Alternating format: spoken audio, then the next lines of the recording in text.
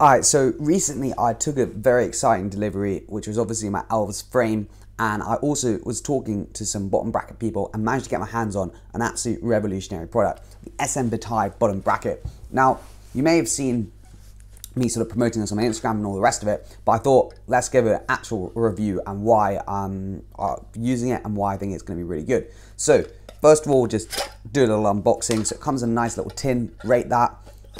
There's lots of parts, so this is all for the pressing thing. This is the bottom bracket itself, but we'll get into that a little bit in a minute. This is also for sorting it out, and then you've got the two end caps.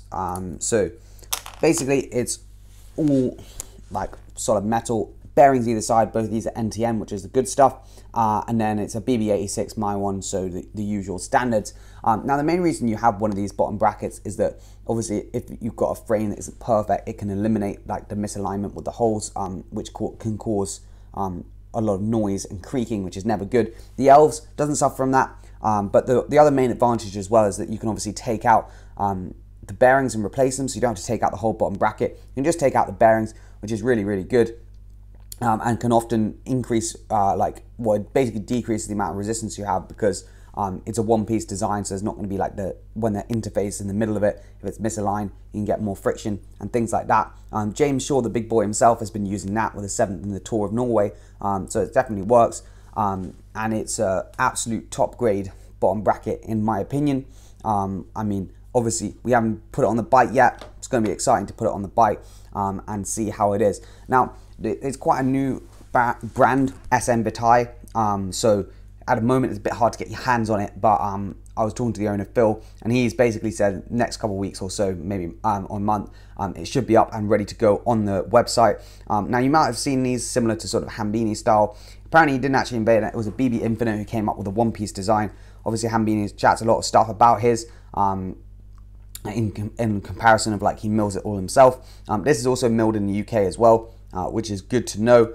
And I guess the main thing when you buy like a bottom bracket that isn't from like a big brand is the person who's making it.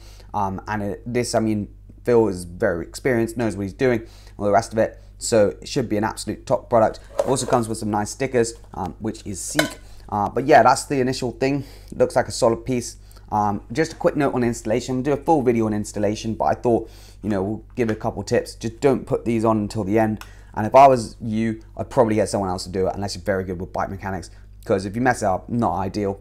But yeah, apart from that, that's more or less the deets. Made of alloy, one-piece bottom bracket.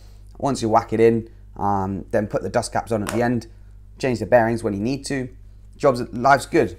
So yeah, excited to put this on the bike, see how it is. Because my bike came with one of those weird ones where like it's a bottom bracket for BB86, but your threads in. 10 out of 10, would not recommend that.